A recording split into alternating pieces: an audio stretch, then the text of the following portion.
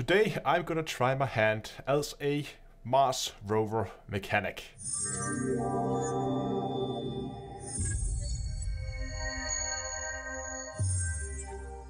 Hello ladies and gentlemen, and welcome to Rover Mechanic, a game that's currently in early access. I stumbled upon it on Steam and figured, you know what, that looks fun. We got a hanger and we got green icons. I assume green means pick stuff up. Okay, we have a tablet. I'm gonna take that and tool case and a cordless drill. Okay, so we got our first order. It's in this little box. It's a relatively small rover, and I think, at least according to this quest marker, if I go to this computer I can scan my fingerprint, log in, and I can play Snake, it seems. Yeah, that's okay, that's silly. But I also have a crane.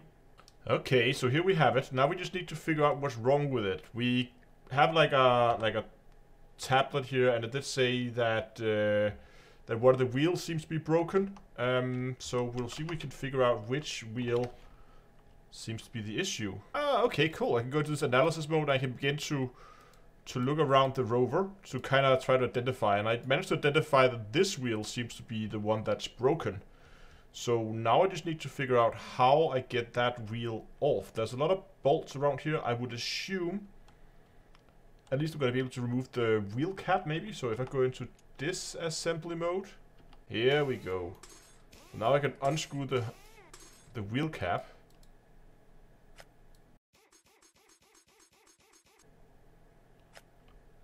Okay, so now that we have the damaged part removed and we know what was broken, we should be able to go to the 3D printer. Here we go. I can now print a new wheel, which is, so select a new wheel, put that on, all of these back in again, and that should be all the screws. Now question is, what's next? Okay, so I have like a configuration station over here that I can use to basically update the software on this, I guess. So we need to plug in the connector so we can actually connect to the rover, and then we go over here, and so that has to be that one, like that, and similar there, it has to be that one. That worked. So now the rover is ready. So I can go into my tablet and I can say complete order. This time we got Spirit that looks like it has some issues. Let's they said there was a motor that was broken. Now exactly where the motor, I think the motors are built into the wheel hubs if I'm not mistaken. Start by seeing if we can actually identify where the motors are located. So I've been looking pretty much all over this thing, and I've found plenty of these small RE20 engines that seems to be fine, most of them. They're a little worn out, some of them, but they're not critical. Aha! So I began to disassemble the wheel, and look what I found inside. If I'm lucky, which I'm not, then that was the broken one. So that means now I know where they are. Oh yeah, this one looks worn out. Let's take a look. There we go. There it is. Now these engines are a little expensive to repair, so what we'll be doing instead is we're going to take it over here to the workbench. I'll begin taking it apart. Aha.